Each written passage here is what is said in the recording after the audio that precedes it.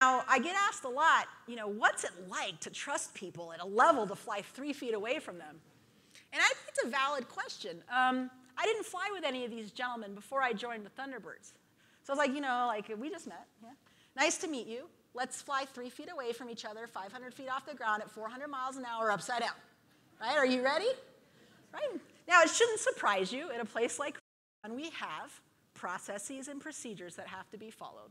They're set in stone for a reason, because they're probably from lessons learned in the past, or we've hired some really amazing company to come in and analyze us and tell us that's the most efficient way to do it. But we have a syllabus, okay?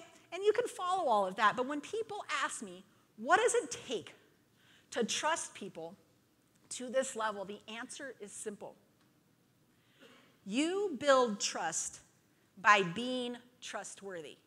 You build trust by being trustworthy. We often wait in relationships and in business and intense environments where there's high risk and high execution and high dollar amounts, that trust and building that starts with somebody else's actions. That's not true. Trust starts with you. You build trust on teams by being completely dependable and trustworthy in the role that you have been called to do.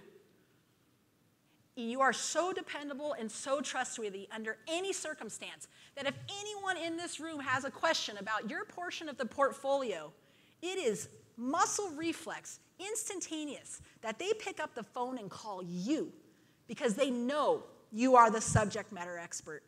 You have done everything in your power to always be accountable to the standard and always be accountable to the role that you have been called to do right here, especially as leaders, okay? I was given a 3-foot bubble to move around in. I could move up and down 3 feet, left and right 3 feet, or forward and aft 3 feet. That was my lane. And as long as I stayed in that bubble and everybody else agreed to stay in that bubble, we were going to stay out of each other's way, if you know what I'm saying. And I remember when I first started flying, I spent 2 years looking left, just like this.